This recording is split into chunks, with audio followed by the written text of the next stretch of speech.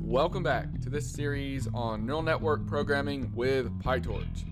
In this video, we will write our first code of part 2 of the series. We'll demonstrate a very simple extract, transform, and load pipeline using Torch Vision, PyTorch's computer vision package for machine learning. Without further ado, let's get started.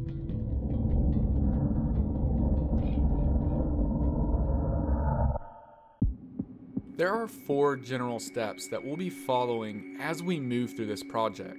First, we'll prepare the data. Second, we'll build the model. Third, we'll train the model. And then fourth, we'll analyze the model's results. In this video, we'll kick things off by preparing the data. To prepare our data, we'll be following what is loosely known as an ETL process: extract, transform, and load. We extract data from a data source, we transform the data into its desirable format, and then we load the data into a suitable structure for querying and analysis. This ETL process can be thought of as a fractal process, and this is because it can be applied on various scales. The process can be applied on a small scale, like a single program, for example, or on a large scale, all the way up to the enterprise level, where there are huge systems handling each of the individual parts. If you want to know more about the general data science pipeline, check out the data science video where we cover this in greater detail. Once we've completed the ETL process, we're ready to begin building and training our deep learning model. PyTorch has some built-in packages and classes that make the ETL process pretty easy on our end. I'm here in a notebook now, and let's just start with our imports.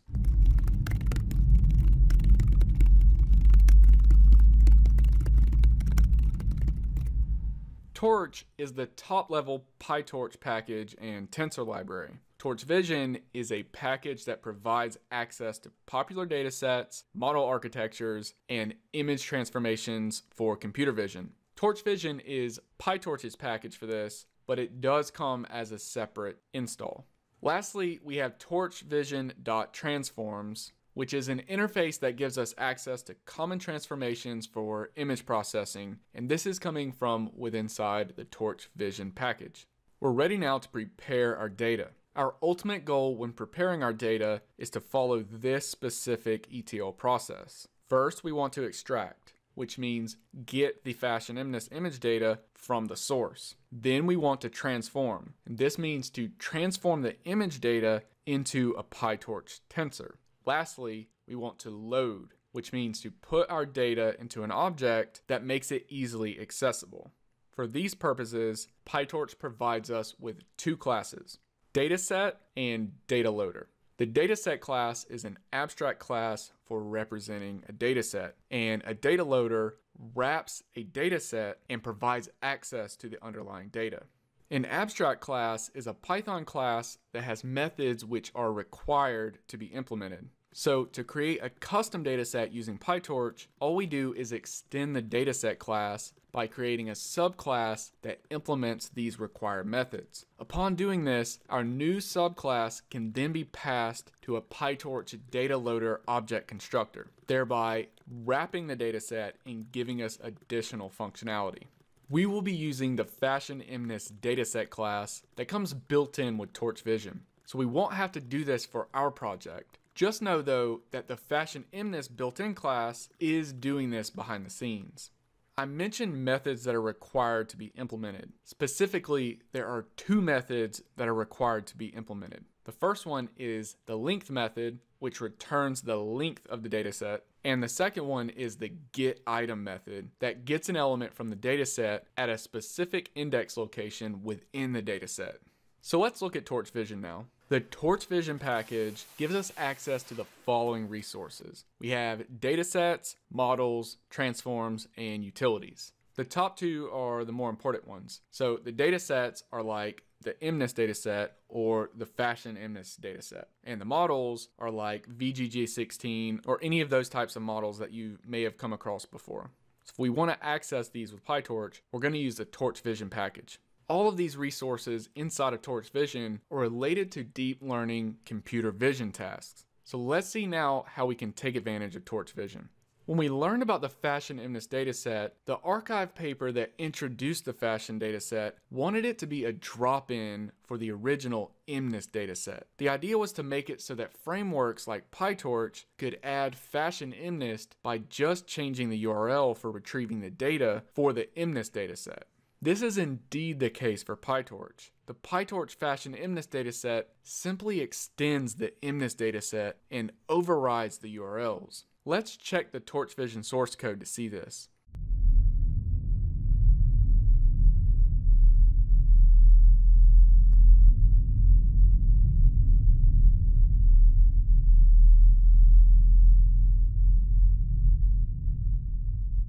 This is the fashion MNIST dataset implementation. We can see at the top that the fashion MNIST class extends the MNIST class. In the last video, when we discussed the importance of data in deep learning, we found that the intent of the fashion MNIST dataset was to be a drop-in replacement for the MNIST dataset. The paper indicated that the only required change would be to swap out the URLs, and that is indeed what we see here.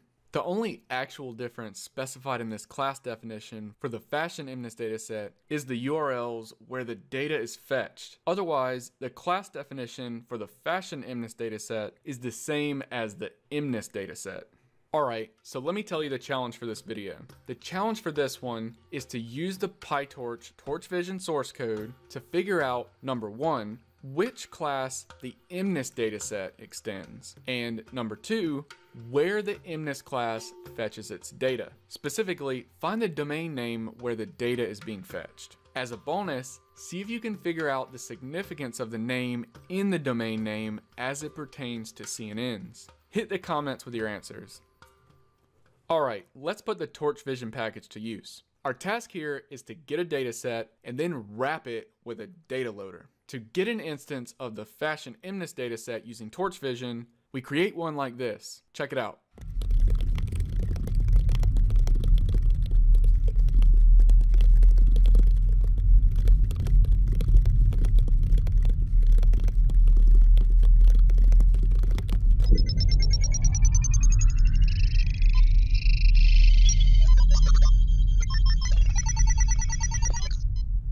This gives us our fashion MNIST dataset instance. Let's talk about the arguments we passed to the constructor. The first one was the root, and this is the location on disk where the data is located. More on that in just a second. Next is a train parameter. We passed true for this one. This tells us we want the data to be for the training set. Remember, the fashion MNIST dataset is split with 60,000 images in the training data and 10,000 images in the testing data.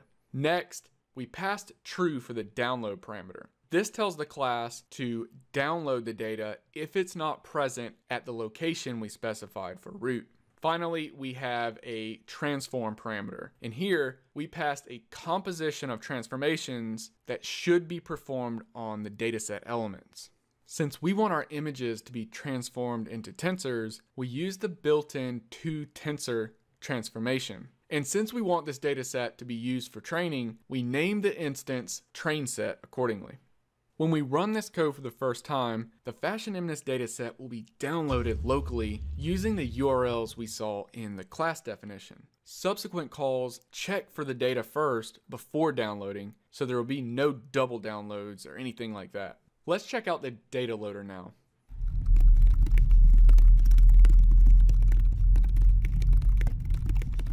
We just passed trainset as an argument here. This wraps the dataset up inside the data loader object instance. And now we can leverage the loader for tasks that would otherwise be pretty complicated to implement by hand. For example, we have batch size, thread management, and shuffle capabilities as a couple of notable ones. From an ETL perspective, we have achieved the extract and the transform using Torch Vision. For the extract, the raw data was extracted from the web using the URLs that we saw in the class definition. For the transform, the raw image data was transformed into a tensor using the toTensor transformation object. And for the load, the training set was wrapped or loaded into the data loader, giving us access to the underlying data in our desired format. The data loader gives us access to the data and gives us querying capabilities. So we can shuffle and have a batch size that will give us the different types of querying capabilities that we need during the training process. We'll want to be able to change our batch size, and we'll also want to be able to shuffle. And those two are examples of querying capabilities. Now we should have a good understanding of the Torch Vision module that is provided with PyTorch and how we can use datasets and data loaders in PyTorch to streamline ETL tasks. In the next video, we'll see how we can work with datasets and data loaders to access and view individual samples as well as batches of samples. Until then, check out the blog for this video on DEEPLIZARD.com and give the DEEPLIZARD HiveMind a look, where you can get DEEPLIZARD perks and rewards. Thanks for contributing to collective intelligence. I'll see you in the next one. I'm Jeff Dean. I'm a Google Senior Fellow at Google. That means a couple of things. First, means I'm kind of old. Second, it means that I get to spend my time working on problems that I think are the most important for the company. I lead the Google Brain team, our artificial intelligence research team based in Mountain View, California. Our team does long-term research on how to make machines intelligent. AI is going to be more impactful than the invention of the personal computer and the spread of mobile phones into your pocket. So the idea of artificial intelligence is not new. It's been around since the very earliest days of computing. It's a grand project to build machines that are intelligent. And there's many ways of pursuing this. It's captivated computer scientists ever since. The most promising approach, though, is the area of machine learning. Rather than trying to embody machines with everything they need to know up front, rather, we want to enable them to learn how to learn, so that they can learn from their observations of the world and to make inferences based on those observations. The field of deep learning is a particular kind of machine learning that I'll be talking about. And it's been shown in the last 4 or 5 years to be remarkably effective for a wide variety of problems. So in machine learning, we're going to expose a system to examples of the behavior we want it to have. And those examples are going to teach it. It's going to learn from those examples how to do something. Deep learning, in particular, has a particular way of doing this that is really important. So it builds these layers of abstraction automatically as part of the learning process, where the lowest level things are things like, does this part of the image contain a little splotch of brown? And then as you go up through the layers, the kinds of things that it learns get more complicated. Things like, is there an ear at this part of the picture? Or something that looks like a couple of eyes? Or maybe some whiskers?